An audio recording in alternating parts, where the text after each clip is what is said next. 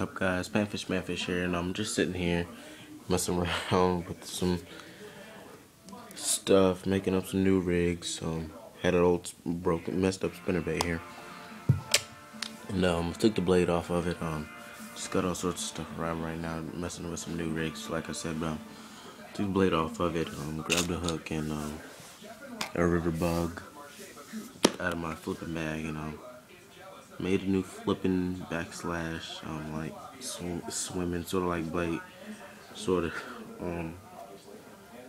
rig. And here it is, guys. Check that out. Just straighten it out for you. There you go.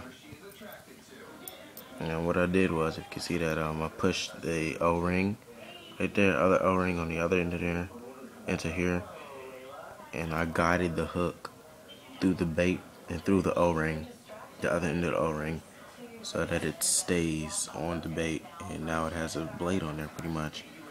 Might be fishing this weightless. So yeah, I'll post my results using this right here.